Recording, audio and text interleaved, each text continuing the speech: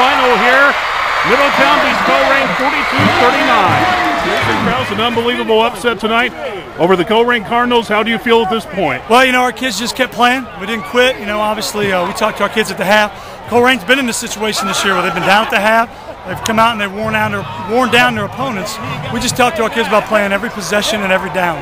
Talk about Caleb Watkins tonight, an unbelievable Well, you know, he's a special kind of player. You know, he's the kind of kid where you're screaming at him, what are you doing? And the next thing, he's making a play.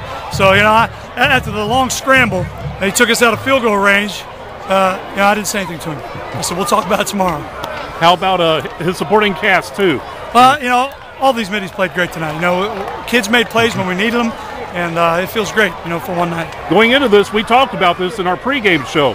You really believe that you could pull off this upset tonight? Well, you know, we believe in what we're doing, and our kids believe in what we're doing, and we just feel like we can play with anybody on our schedule. As far as Midi wins, where does this rank up with? Well, it's my 5th one, so it's a pretty good one. You'd have to talk to the historians about that, but I'm sure it's a big one. All right, well, congratulations on a big win tonight over the Colerain Cardinals. Thank you very much, Steve.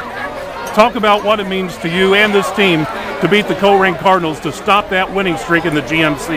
I think it means everything. It's my birthday today. It's the greatest birthday present of all. This was your birthday. I'm 17 today. You couldn't ask for a better present. Better money, better than anything. This means a lot to the city.